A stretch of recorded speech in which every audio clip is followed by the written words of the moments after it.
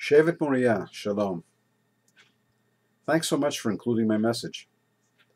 It's been decades since I worked with your Shevet in New York.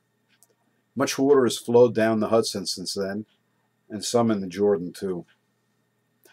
This week, some sad events, a Shiva visit to Kibbutz Yavne after the passing of Miriam Asher, and an Azkara for Moshe Kushner and Elazar, brought me to reflect on the amazing effect that Bnei Akiva has had on the lives of so many of its Chanichim.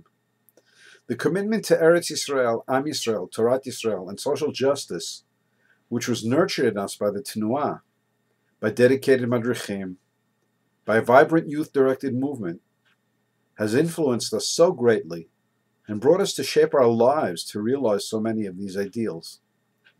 We lived in a world that was not yet so markedly postmodern, where ideology and commitment were an important part of our world, and Bnei Akiva was the vehicle for their transmission. Shevet Moriah in North America was an outstanding group of young people full of energy, leadership traits, and commitment.